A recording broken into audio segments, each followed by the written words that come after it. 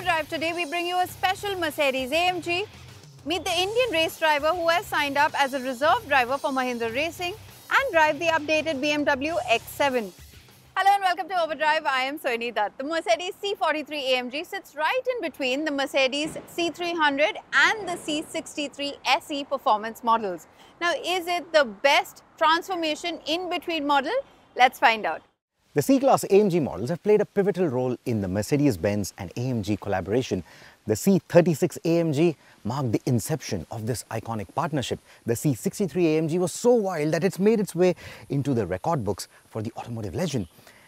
And then you have the C43, a model that has often lingered in the shadows. It's played the bridge between the standard C-Class and the ferocious C63 AMG. Now, it's yielded a V6 engine in recent times that was tuned by AMG but built by Mercedes-Benz, and that really upset the purists. However, this new C43 AMG could change all of that. It could be the transformational model. The new C43 doesn't scream AMG like some of its siblings, but it does enough to carve a niche for itself and, more importantly, turn heads. It maintains a subtle yet sporty appearance with the vertical slats on the radiator grille. There are sill extensions and a small wing on the boot lid to finish the look.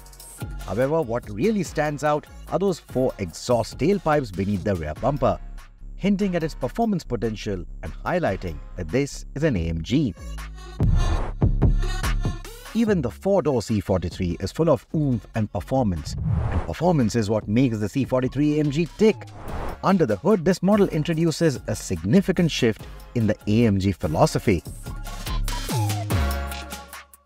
The previous, more recent iterations of the C43 AMG were powered by a V6 engine. This one, however, is a 2-litre turbocharged inline 4. This one is a powerhouse. It cranks out over 400 horses. That's only about 50 lesser than the first C63 AMG, and that engine had thrice the displacement.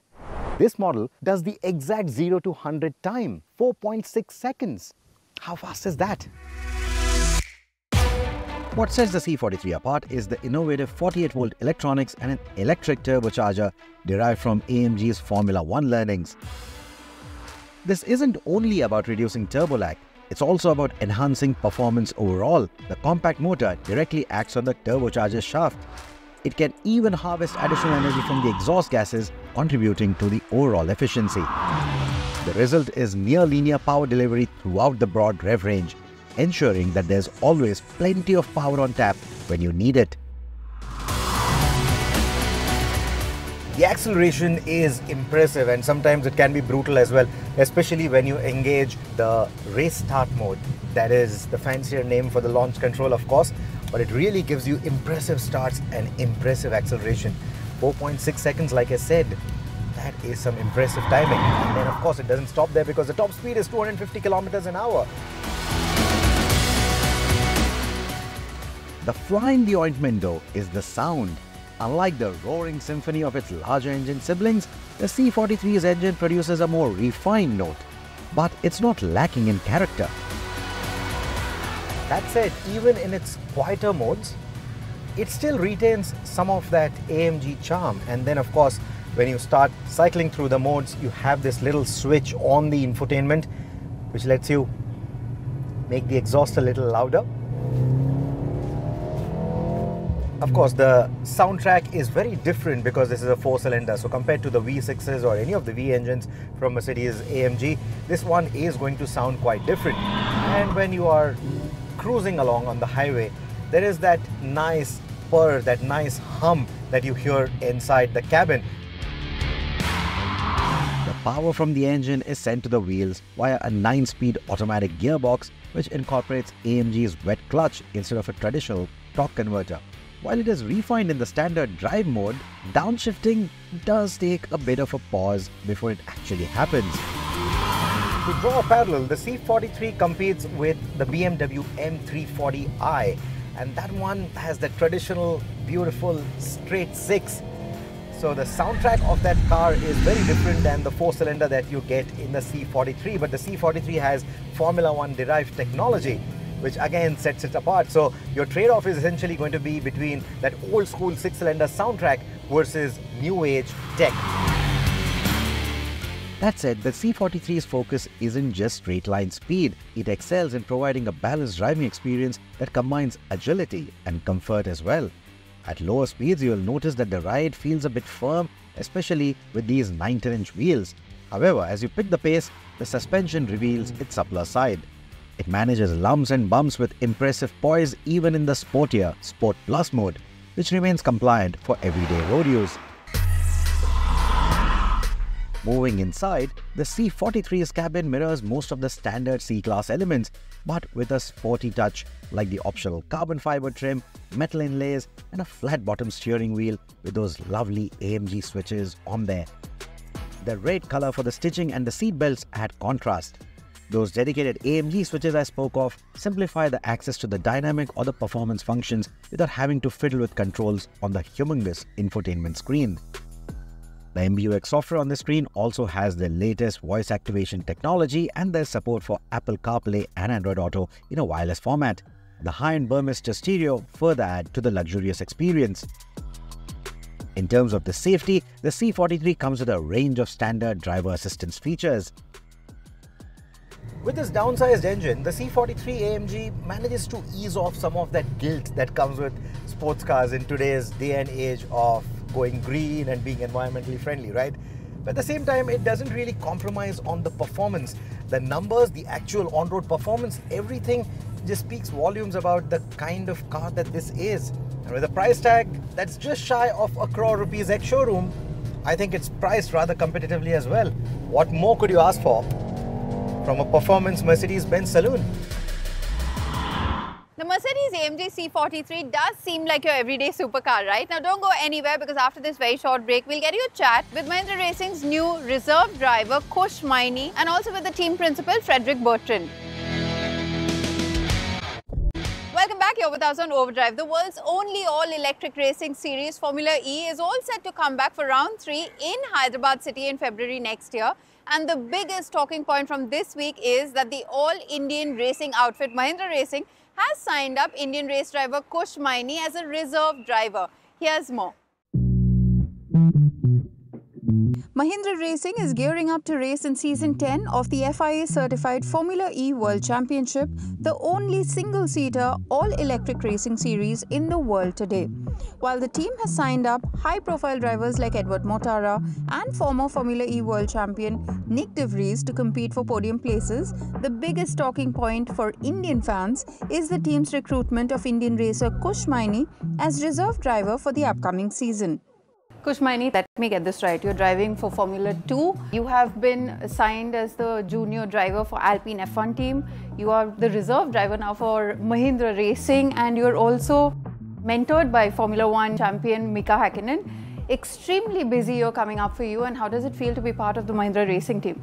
Well, it's, this year was busy. Next year is going to be crazy, but yeah.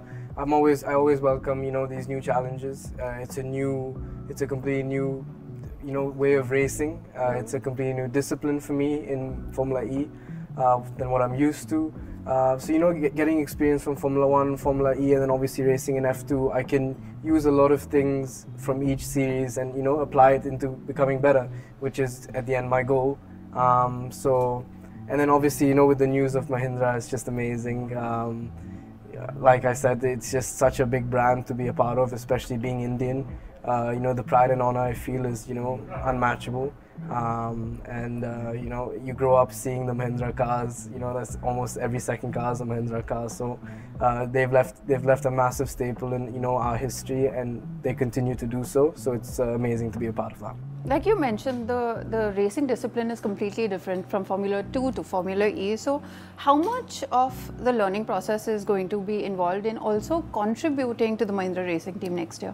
Obviously, to contribute, the first thing I have to do is get up to speed, which I'm going to start in January, working closely with the sim engineer and the drivers, understanding, how to save energy, sort of protocols you do in the races, because it's not all about just driving fast in Formula E. There's a lot more things going on. So first I'll have to get my head around that, and then 1-2 months in I can start, you know, driving the sim, putting some laps for the main drivers to come and then try and push them a bit further.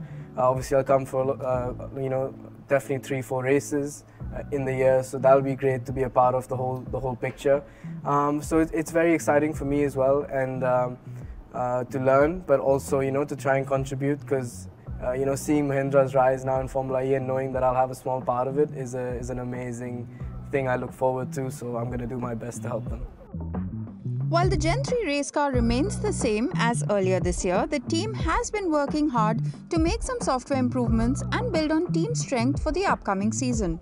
Frederick, you've just come off the pre-season testing at Valencia as well. A bit of, you know, a mishap that you mentioned during the pre-season testing as well, but that did not take away anything from the testing time, right? Yeah, let's say it was an additional challenge to make sure that the team was strong enough to survive. In that particular case, we made the choice of having one car testing instead of two, because there were a bit of damage. But we had that car on track properly, and then the two drivers were able to perform properly well with that car. We know it's not showing everything a test like this. Everybody's playing a little bit, but at least what was really good is giving confidence. I'm really excited that we have an Indian driver in the mix as well as a reserve driver. What are you expecting from Kush Maini? What is, you know, his input that you're looking for? Kush is fast. That's the first thing. And when I look at last year's season, to be top rookie performer in Formula 2 is something important. Second is that he's learning quick. He's doing a few mistakes sometimes, but he's learning a lot, and he's very humble compared to what he has experienced and what he has learned. So this I like a lot. And the last thing is he also liked the project because he knows it's something where he needs to learn still, and to learn from the drivers, to learn on the understanding the specificity of Formula E.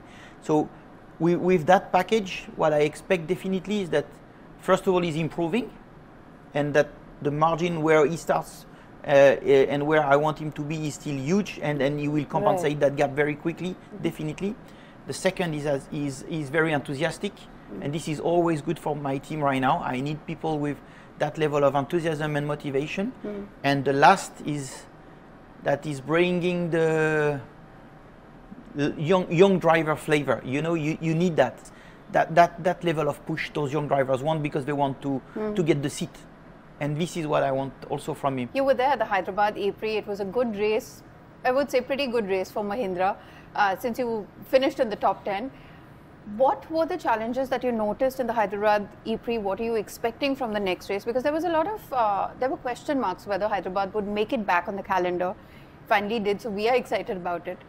Yeah, I'm very excited and happy that it happens. We put a lot of pressure on Formula E to make sure that they can find agreement, but they did a good job, I think, on redefining the responsibilities to make sure that the event is delivered in a very good way and probably improved compared to last year. And I think it's an important message for the people who will come to this year's event. I definitely believe that the quality of the event itself, the way to host the spectators, will be much better than last season. But scoring good points in Hyderabad is an important target for us. The car looks quite suitable for that track, so happy that we come back, and we'll be even happier if we make a good result here. All right, thank you so much for talking to us, and good Pleasure. luck for the coming season. Thank you very much. Well, we for one are keeping our fingers crossed for Mahindra Racing to create some magic at Hyderabad race. Next year, we'll be back very shortly to tell you all about the updated BMW X7. Welcome back here with us on Overdrive. BMW has given its biggest SUV yet, the X7, a facelift. It now sports a controversial design, but the biggest talking point, of course, is under its hood. It now gets a new diesel engine with an M Sport tune. Here's Tuhin with more. Now, the X7 is the ultimate expression of what a BMW SUV should be. So you should expect an uncompromised experience in terms of the space and practicality that you want from a 3-row SUV, as well as the latest in tech and creature comforts. And with this new facelifted X7, how does it manage this while still retaining that distinct driving character that everything with a propeller on the bonnet should have? BMW says that the split headlamp design is meant to differentiate its topmost offerings from the rest of the lineup. Sure, it'll still draw glances like you want it to, but the shiny grille and less sculptural bodywork don't fully gel with it. Still, there's a definite dose of aggression with the new blacked out sections in the bumper, which continues to the sides as well with the 21-inch M Sport wheels with a simple but athletic look. The mildly revised rear section of the X7 is less controversial in our books. The wide lighting has been lightly revised to carry the new 3D L-shaped light signature, while there's a more aggressive bumper design highlighted by a chunky set of exhaust tips.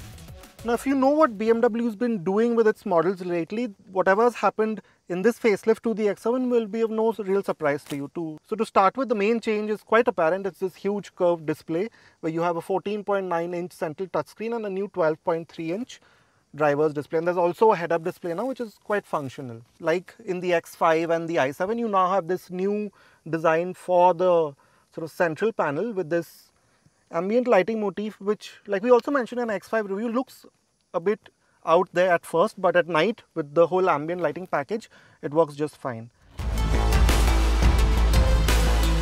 The iDrive 8 infotainment carries on with its smartphone-like widget-based layout. You still have to deal with the slightly convoluted menus and climate controls in this particular example, but the updated iDrive 8.5 will eventually roll out to these SUVs via software updates. That said, this older setup with the new toggle type selector that the X7 now gets and with the crystal rotary dials and hard buttons for the major menus is still the best interpretation of this operating system we've seen. You get captain seats in this xDrive 40D M Sport variant, and yeah, like the front seats, they're very well done up. You have quite a bit of underthigh support. The cushioning is just right. It's got a nice contouring to it, so you're held in place while traveling. So even when the car is, say, cornering, you'll still be held in place with these good side bolsters with a lot of support, a nice soft headrest.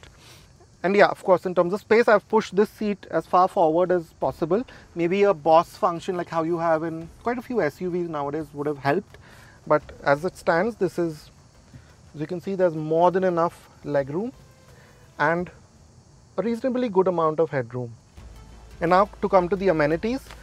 Now, of course, you have this party trick. You can't miss this and it never gets old. This, and you can also control the sunroof, which by the way has those illuminations right in it, so it'll look really quite special at night. Other features include full LED lighting, heated and cooled front seats, 16-speaker Harman Kardon audio, wireless Android Auto and Apple CarPlay, wireless charging, and an augmented display being the highlights. Now this is with a reasonable amount of space for the second row passenger, and you realize that for me, I'm not a very large adult. For me, it's perfectly fine. I won't be very comfortable over a longer journey, but otherwise it's fine. But you still have quite a bit of luxury even here, and you know that you're in the top-notch BMW SUV. You have a separate sunroof just for this row, which is really quite special. A separate climate zone, vents here, and cup holders, of course, and also a hook and a charger for you. As for safety, you get some degree of ADAS functions like a collision avoidance system, lane departure warning, and driver attention function. You also get a crisp set of 360-degree cameras and hill descent control, among other things. A significant change with this update to the X7 is the new engine. The 3-litre inline-6 diesel is now at a higher state of tune, making a significant 340 PS and 700 Nm. There's now also 12 PS and 200 Nm of mild hybrid assistance. We also said this for the new X5, but the X7 further moves the post forward in terms of the excitement you can expect from a diesel. The electric assistance makes for a flat, progressive supply of torque in any situation, but more impressive is this motor's responsiveness. It's quite eager to rev out, which helps extract even more of the torque available. Needless to say, the X7 is brisk by any standard, as the 0 to 100 kmph time of 5.7 seconds suggests. But you will especially like the way it seems to not run out of steam well past triple-digit speeds. As always, the 8-speed ZF automatic complements the engine well. With the 48-volt system filling any gaps in power delivery, you barely notice it function. Usually there's enough torque to not need too many downshifts when you want to make an overtake, but in the sportier mode, the gearbox becomes quite responsive to heavier throttle inputs. Maybe even too much so in the Sport Plus mode, this drivetrain adds over the 30D iteration of this motor. But really, if I had to pick one big highlight for the X7, it's the way it handles. To be honest, it feels no bigger than an X5 or maybe even an X3. That's how well BMW managed to tune this air suspension. So yeah, it'll still turn in with that very confident manner. It'll tell you exactly what the front is doing. You know when you're pushing a bit too hard and maybe you should back off a little bit. The steering, again, it's been sorted out. It's not overtly light. It's just correct with just the right amount of heft and directness. And you again get that very balanced sense that you want from BMW with that 50-50 weight distribution and those really wide tires. And there's that sense of a great amount of grip. So around hairpins, like you just saw, it's very confident. Even the body roll for something this large, it's well controlled. Of course, it will lean, but it's never alarming or never, taking away from the driving experience. But you also notice that this slightly longer wheelbase and the wider track give this X7 a great amount of high-speed stability. So you have that very planted, that very solid feeling way past triple-digit speeds. So when you do the long distances that this diesel is very well capable of, the X7 is a truly comfortable machine, even when you don't want to take things hard and fast, when you want to just relax, you're on a road trip or something or an office trip, it'll do that job perfectly as well. Priced at Rs 1.53 crore, the BMW X7 is about as complete a package as you might find at this price. Surprisingly, it's no less agile than its smaller siblings. The diesel powertrain is efficient but still exciting enough to extract the most out of this package. But this big BMW also does the luxury bit very well. The looks may not sit with everyone, but the plush cabin and the space and practicality on offer in the second and third rows are hard to argue with. With that, it's a wrap on this week's edition of Overdrive. But remember, you can stay in touch with the team through our various social media platforms, and you can write to us on our YouTube channel as well. We'll see you next week. Until then, goodbye. Many thanks for watching.